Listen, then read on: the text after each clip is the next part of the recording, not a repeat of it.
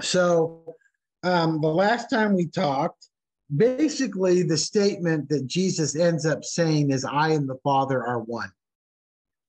He says, at the time of the Feast of Dedication, it took place at Jerusalem. It was winter. Jesus was walking in the temple in the colonnade of Solomon. The Jews gathered around him, said to him, how long will you keep us in suspense? If you are the Christ, tell us plainly. And basically he says, you know what, guys, for 3 years, I've been very plain in telling you who I am, but you do not believe because you are not part of my flock. That's a hard thing to hear. The reason you don't believe is because you are not the elect.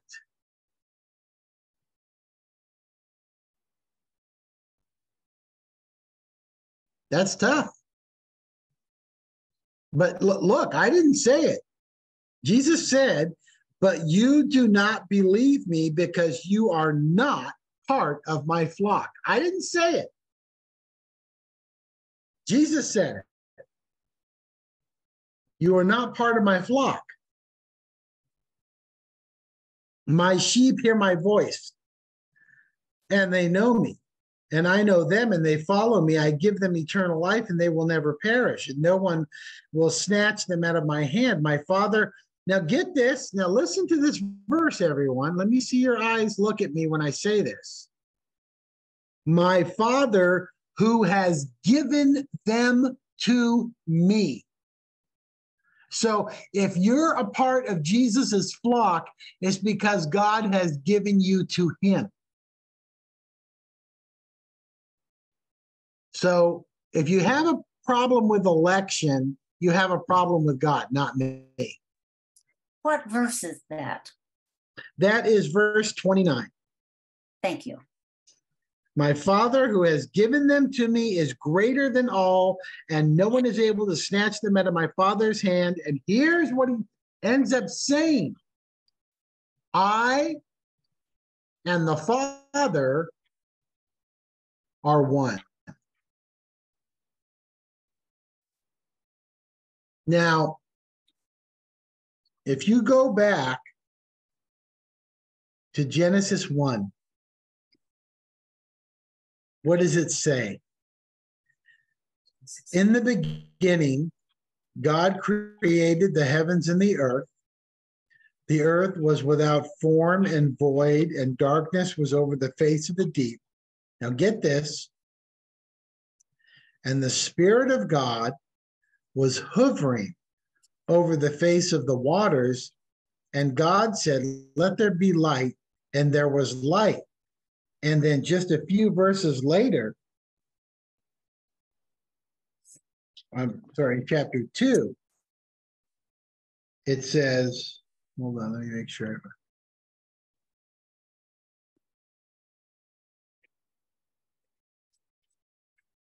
Hi, Missy. I'm sorry. Yeah, just a few verses later, in verse 26, God said, let us make man in our image. Now, John in John 1 clarifies this and says, again, just like Genesis, in the beginning was the Word, and the Word was with God, and the Word was God. He was in the beginning with God. All things were made through him, and without him was not anything that was made that was made. So in Genesis 1, we see the Father, the Son, and the Holy Spirit in creation. And all through John, we see this message, I and the Father are one. Jesus is telling the Pharisees, I created the universe and I created you. And again, he says in verse 30, I and the Father are one. Which is interesting. So let's backtrack a little bit because this is an interesting postulation. Jesus says, I give them eternal life and they will never perish and no one will snatch them out of my hand. My Father who has given them to me is greater than all. But then he says, I and the Father are one. So those who are elect are not just chosen by God and given to Jesus, they're chosen by the Trinity, given to Jesus and secured by the Holy Spirit. Just let that bubble in your mind for a second. So there is a complete unity in the election of believers. How God does this, I don't know. Who God elects, I don't know. But it's there. Any questions about that before we move on? Because if there's questions about that, I want to entertain them now, I think, so that we can have some kind of... I'm trying to understand the significance of it not being God the Father, but being all three in the Trinity who does the election. I think the significance is the unity of God, the oneness of God. That the Father and the Son are so incorporated, and the Spirit are so incorporated, having the same will. It's not like the Father said, I'm going to choose him, and Jesus said, oh, really? And the Spirit said, oh, okay, I guess. Right. There's, yes, Robert. I've heard people argue from 1 John 2, 1 to 2, where especially in verse 2, it says, he himself is the propitiation for our sins, not for ours only, but also for those of the whole world. So how do we defend against that? Well, it's not a matter of defense, it's a matter of explanation. Explain. Right. Remember that John is talking about, for instance, if I was saying to this group here, hey, Jesus is the propitiation for our sin, but not only for our sin, but for the church universal. You see what I'm saying? Mm-hmm. The sins of the whole world means every elect in the entire world encompassed in time. Mm-hmm. He's talking to a certain audience. So he's saying, this doesn't just apply to you, but it applies to every believer who's ever been elected by God.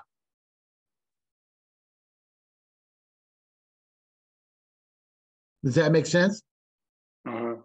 So the whole world, the word is cosmos, right? Cosmos, in Greek means... Yeah, because we're talking about the church universal. Mm-hmm. Here's the thing, Robert. If Jesus died for every sinner in the entire universe, then every sinner would be saved. Mm-hmm. Because he paid for their sins, period. Whether you recognize it or not, he paid for your sins. So if Jesus was the propitiation, that's a very specific word, for every person in the entire world who ever lived, then everyone is going to heaven, including Hitler and the devil, you know. So you have two choices. The two choices are, one, that when John is saying that, and remember, Robert, remember that First John and the Gospel of John went out together. Okay, so they would be, one would explain the other, would explain the other. So one, either Jesus died for everyone and no one's going to hell, which in that case, look, let's just call it a day. Let's close up the computer. Let's live however we want, because in the end, we're all going to heaven, which Rob Bell would preach, and probably Olstein and some of the others, right? So that's one choice. The other choice is it's talking about something else. Well, John is writing the letter to a specific audience. So when he says not only you or not only us, he's talking to a group of people, like I'm talking to this group of people, not only us, but every other elected believer. Those are the only two interpretations you have of that. So either it's universalism and the gospel doesn't matter, because everyone's saved anyway. You might as well live however you want, or the gospel does matter. Does that make sense, Robert? Yeah. Yeah, so that's how you combat that, because when people talk like that, oh, look, it says they're taking it out of the context that John is writing to a specific group of people. So you have to read it. You know, if I wrote a letter to Pat and you took that letter and said, oh, it applies to everyone, people would say you're crazy, because the letter is addressed to Pat. So it doesn't apply to everyone. It applies to Pat. Sorry, Pat, you're always my go-to example. Yeah, I heard that on the radio yesterday when I was driving, listening to Jay Vernon McGee, and one of the listener posted that question. I don't remember how he answered that, but I just remember that verse. Knowing Jay Vernon, he probably answered it like I did. Because he wasn't a universalist. Right. Tony, it's yes. Chris here. It might not be. I might not be in sync with the letter that John wrote, but what confuses me a little bit is I thought that Jesus died for all of our sins, and that he reached out, and if we don't grab onto him and say, okay, I accept your offer, your invitation, that's kind of like, and I don't have any biblical foundation, but it just, I have a hard time. I struggle with understanding the elect, where it's like, when I hear that, okay, he died for all of our sins, but if we don't reach out and say, I want you, I want to be saved by you. If we don't reach out, it takes and that's the freedom and the liberty that we have. I thought is we could be a sinner and we can reject him or accept his offer. No, you can't. As a sinner, you're dead. Your will is dead. You're enslaved to sin. The Bible says in Romans and if you're spiritually dead.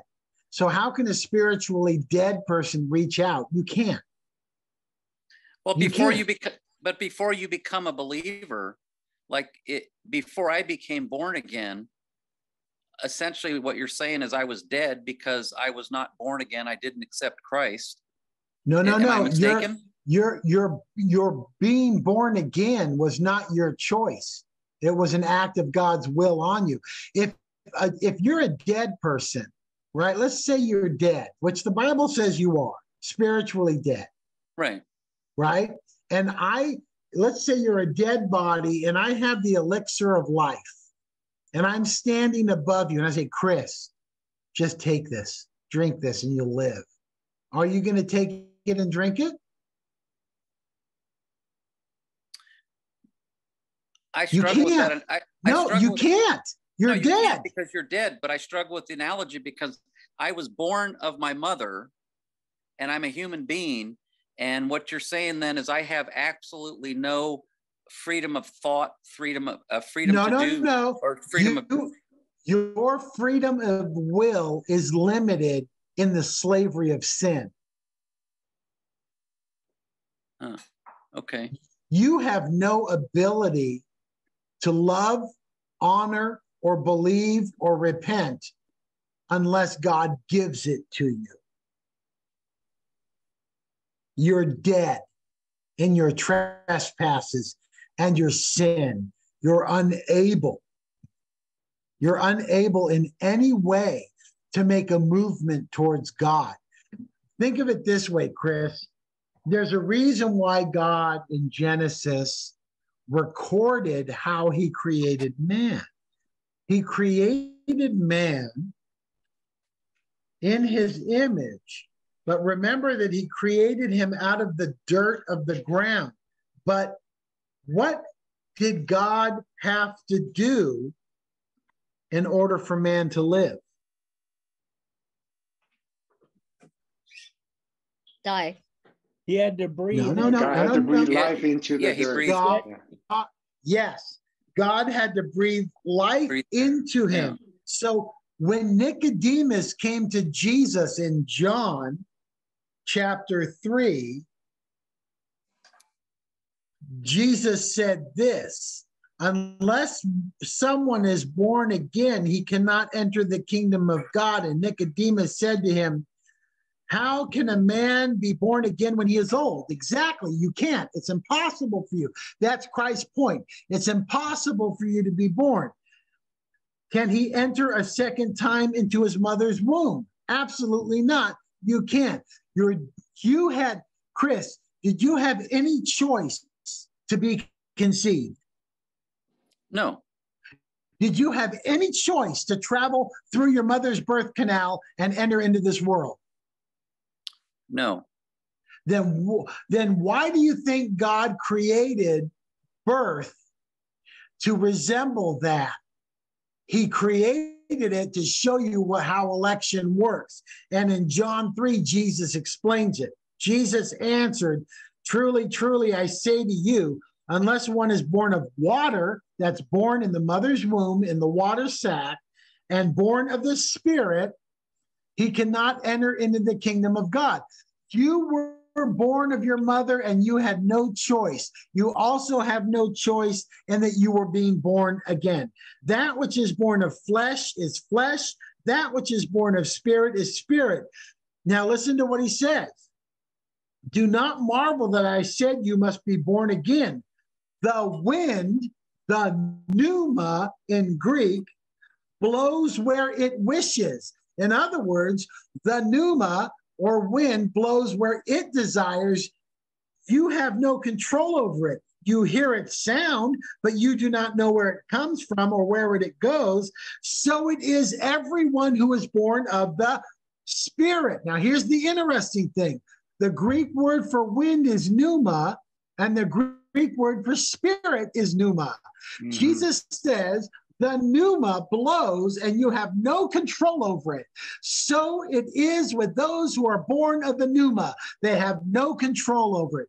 Chris, are you a believer? Yes. God overwhelmed your will. He breathed his life into you. He created you again, born again, against your will. You wanted to go to hell. You wanted to be a sinner. You wanted to go your own way in rebellion to God. God overcame your will. He granted you faith. He granted you repentance. He pulled you, as Jesus said, no man can come to the Father unless the Father, no man can come to the Son unless the Father pulls him or brings him. It's the same Greek word that you wrap a rope around a goat or donkey's neck and pull it into the stable against its will. Chris, you wanted to go to hell, you were bound for hell, and God wrapped a rope of love around your neck and pulled you into new birth, granting you faith and granting you repentance. And you should be on your knees every day thanking God that you are saved and it had nothing to do with you and everything to do with his love for you. Now that should empower your life. Mm-hmm. Yeah. Because what does Paul say? Neither life, nor death, nor principalities, nor powers, nor anything can separate us from the love of God. Paul was so strong on the unseparated love of God because he understood election. Mm-hmm. So this is so huge. And the problem is, and I'm going to just be honest with you guys, so many churches are teaching wrong, false theology. Why do you think our country and the church is in the state it is in?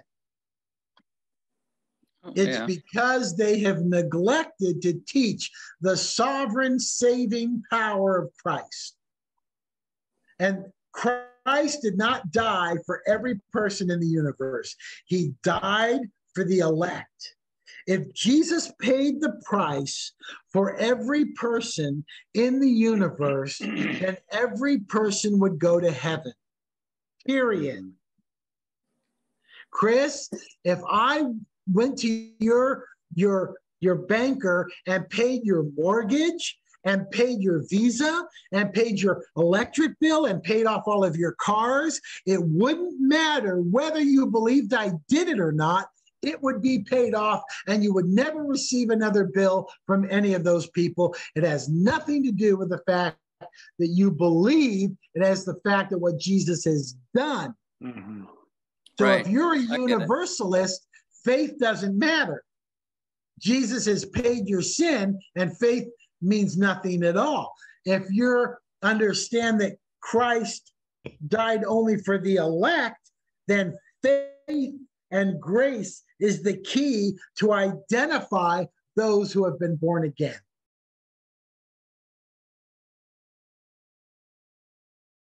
Okay, it's getting more clear. Okay, Chris, it's okay. It's hard to wrap my head around that. I don't believe that it's just like he died for everybody and everybody's going to heaven.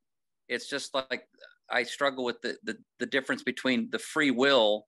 If we have, it's almost like if my thoughts are is we don't have free will then. No, you don't. Your will is not free until you're saved. Chris, you now have, for the first time in your life, you wake up each morning making a decision whether or not to serve God or serve sin. Before, that's free will. Before that, you could only serve sin, right? Isn't that biblical? Isn't that what the Bible says? I'm going to say yes. Yes, it is. So free will is a factual thing, but you don't have free will until you're saved. When you're not saved, you're enslaved to sin. There is no free will. Tony? Yes. Okay, but you just said a little bit earlier that your free will is limited.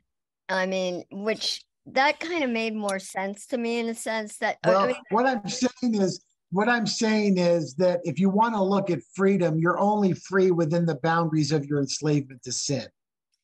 And even that depends on the grace of God. Right. So no, you don't have free will, if that helps you. You're enslaved. Period. Well, if I was talking to somebody, okay, I get that. I get the enslavement to sin because there's no way we can get out of it, right? We all have sinned and fallen short of the glory of God. I get that. But if if I'm talking to somebody about this, they might say something like that. Well, of course you have free will. I can turn the television on. I can turn the computer on. Right. And that's okay. So let's save that for question and answer time because I want to move along in our passage. I want to keep going. So let me get back to where I was here. Okay, I'll save that. John 10. Here we go. Okay. So Jesus makes this comment, I and the Father are one. The Jews picked up stones again to stone him. So they understand what he's saying. Jesus answered them, I have shown you many good works from my Father. In other words, the works that I've done can only be done through the authority of Yahweh. So why do you want to kill me? Because if you're going to kill me, you're going to have to kill me because I'm proving that Yahweh and I are one. You can't just kill me because you're mad at what I'm saying. For which of them are you going to stone me? The Jews answered him, it's not for a good work that we are going to stone you, but for the blasphemy, because you being man, make yourself God. See, they understood. Now, okay. Everyone look at me. Everyone look at me. I want to see your eyeballs. Didn't the Jews just ask Jesus to tell them plainly who he was? So he does. What's the response? They want to kill him. We're not killing you because of a good work. We're killing you because you make yourself equal with God. So do you think that Jesus was being very clear with them who he was? I think so. I think he was being very clear with who he was. Jesus answered them, is it not written in the law, I said you are gods? If he called them gods to whom the word of God came and scripture cannot be broken, do you say of him whom the Father consecrated and sent to the world, you are blaspheming because you said I am the Son of God? So in other words, God calls those who receive the word of God sons of God, and therefore I, who bring the word of God and have been consecrated to be the messenger of God, I make myself equal to God, and you find that a hard problem? Why is that a hard problem for you? The word says that the Messiah will come, and Isaiah said his name will be called Emmanuel, which means God with us. And I am telling you, I'm God with you. So if the scripture came to those who were called the sons of God, who said, Emmanuel, God will be with you, and now I'm here with you, why are you having a problem with that? I don't understand. Well, I do. But if I am not doing the works of my Father, then don't believe in me. Look, if my character is inconsistent, and by the way, if you're a Christian and your character is inconsistent with the works and character of Christ, then no one should believe you that you're a Christian. So don't get mad when people say, I think maybe you're not a Christian.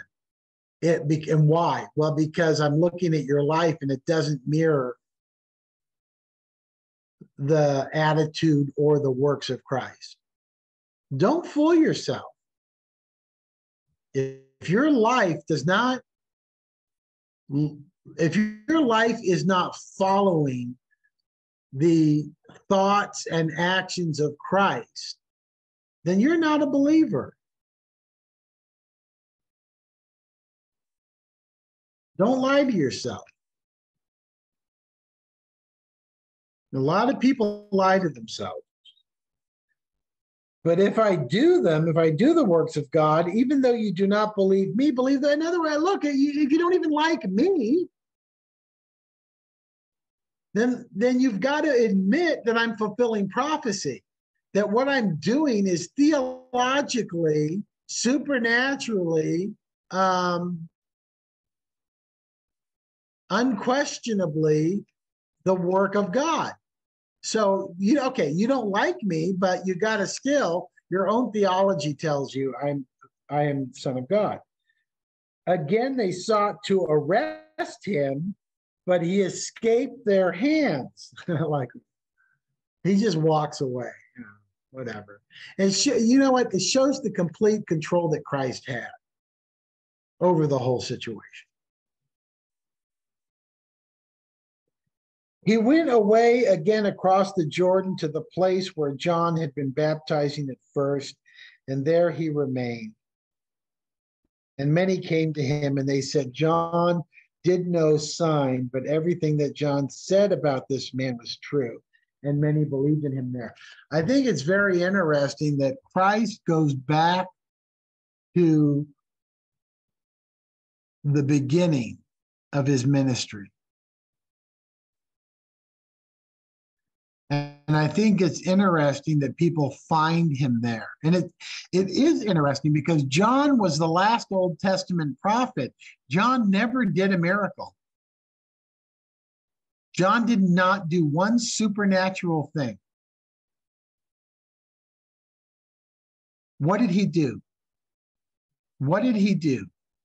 He simply proclaimed Jesus Christ. Now, for my charismatic friends, let me tell you, you don't have to do a miracle. Just proclaim Christ. God never asks us to go do a miracle. The most effective prophet, the greatest prophet that ever lived, John the Baptist, that's out of the words of Jesus' mouth, never did a miracle. What made him so great? He proclaimed.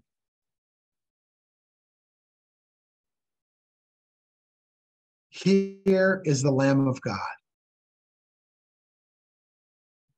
He proclaimed the gospel.